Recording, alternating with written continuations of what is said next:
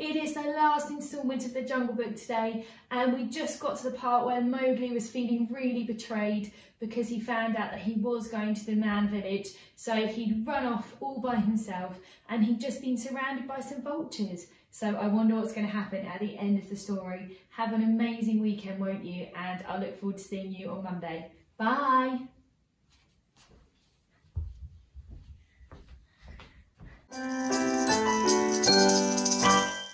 The vultures tried to cheer Mowgli up. They told him they'd like to make him an honorary vulture. When Mowgli said he'd rather be on his own, they wouldn't take no for an answer. They insisted on singing a friendship song to him.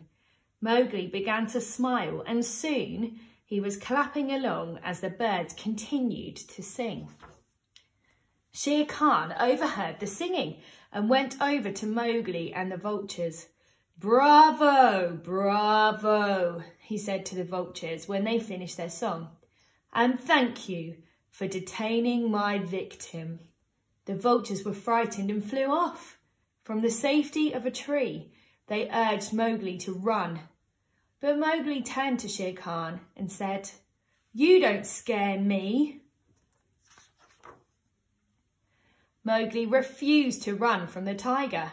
Shere Khan counted to 10 and then leapt at Mowgli, roaring, with all his claws out and his mouth wide open. Baloo arrived in the nick of time and pulled Shere Khan's tail so hard the tiger fell short of the man cub. The vultures, Mowgli and Baloo all fought against Shere Khan. The tiger ran off when a lightning storm caused a tree to burst into flames, and Mowgli tied a burning branch to his tail. Baloo lay injured and still on the ground. Finally, he opened his eyes and lifted his head. Overjoyed, Mowgli ran and sprang into his friend's arms. Baloo, Bagheera and Mowgli set off into the jungle once again. And at long last, they reached the man village.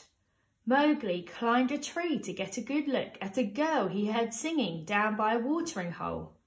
He couldn't take his eyes off her, to Bagheera's great delight. When the girl saw Mowgli, she smiled shyly at him. The girl dropped her jug and it rolled to where Mowgli stood. He picked up the jug and followed the girl to the man village. He turned around to give Baloo and Bagheera a big goofy grin. "Mowgli is now where he belongs," said Bagheera. "I think you're right," said Baloo, and he and Bagheera danced happily back into the jungle.